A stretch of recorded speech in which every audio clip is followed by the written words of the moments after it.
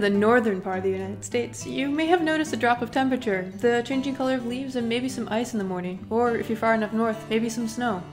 All good things come to an end, and when you finally come to grips with the fact that it's time to winterize your boat, here is a quick checklist. On your engine, you should change gear and engine oil, as well as the oil and fuel filters. Flush the engine and circulate antifreeze through the engine block and manifold, and apply grease to the external engines and lubricate where appropriate. One last thing, apply an anti-corrosion film to the engine's external parts. For your fuel systems, you're going to want to top off your fuel tanks and add fuel stabilizer.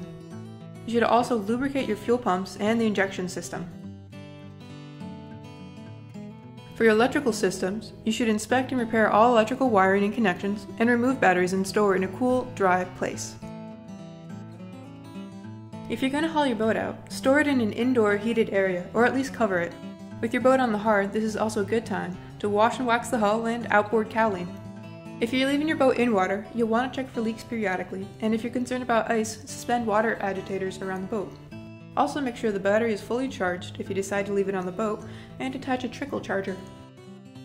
An empty slip is a sad sight, but soon enough the weather will turn. Good luck with your winterizing, and stay warm. For more boat stories and news, go to soundingsonline.com or check out our Facebook page.